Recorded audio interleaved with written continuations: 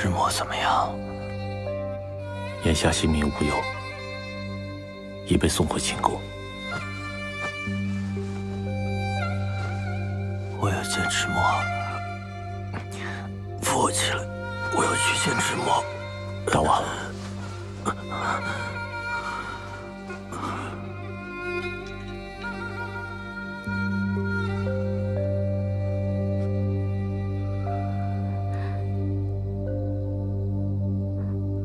三哥，你吃点药吧，我胆子小，你别吓我。三哥，你吃点药吧。二哥，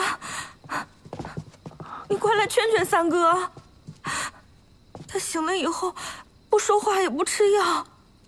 大王，大王，大王！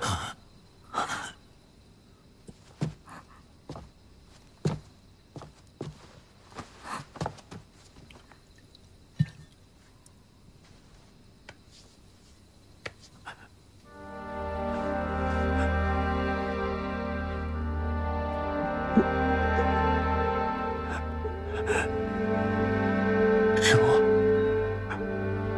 你赶紧吃药，你不吃药的话，这伤口不会好的。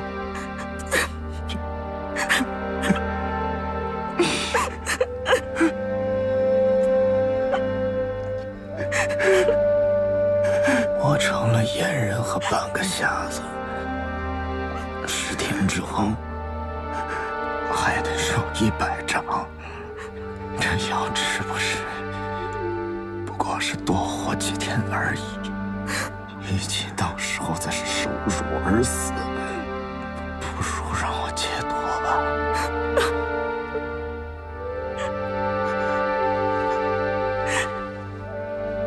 我会去找太平王，我绝对不会让你死，我绝对不会让你死，我不会让你死。活着又能怎样？不过是个活死人，不如早点死吧。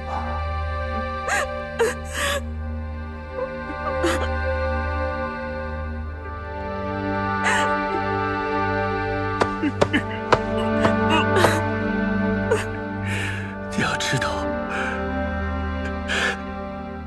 在这个世上，骨血相连的只有我们兄妹3个人。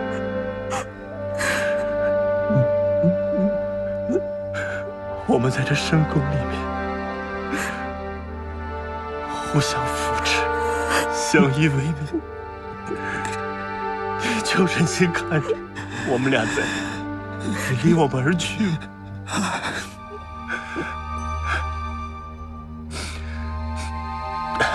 智墨，我身体一直不好，虎姑点她只是个女孩，你不是答应过我们要照顾我们的吗？记得吗？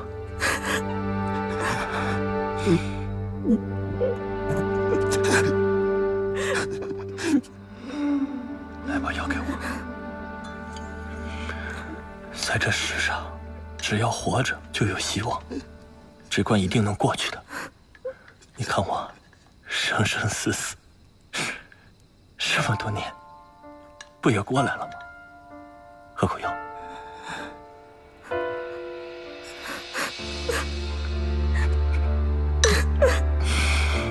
二哥，怎么办？二哥。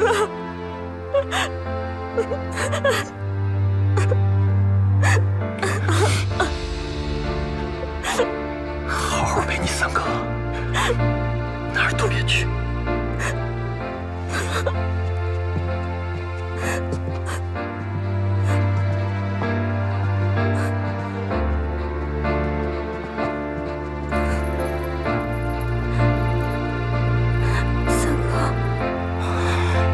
三哥。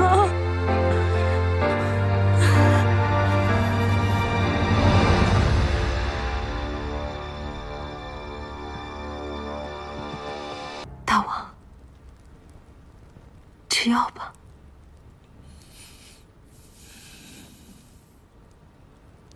大王不愿见到安之，安之也恨不得带大王去死。早知道会给大王带来这般灾难，安之倒不如那人死在湖里了。安之死不足惜，只盼着大王别再糟蹋自己的身子。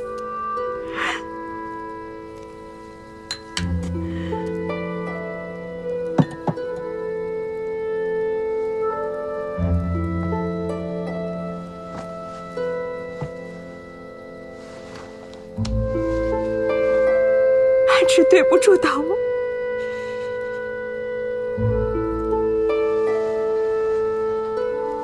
既然大王不想活了，那安之就先去地下跟你探路。到了地下，你若不嫌弃，安之再来伺候你。慢着，本王拼死把你救下，不是为了要看着你去死。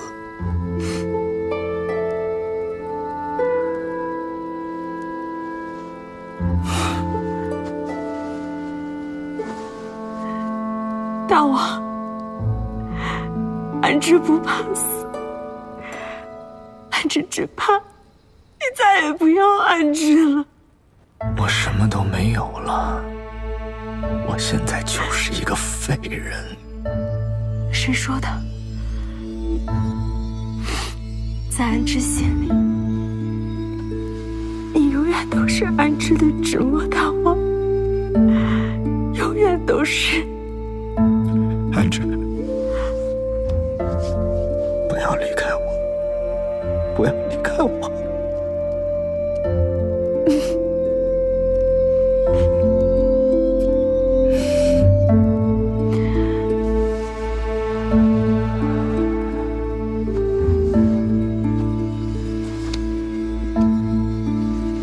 大王，你好好吃药，先把伤养好。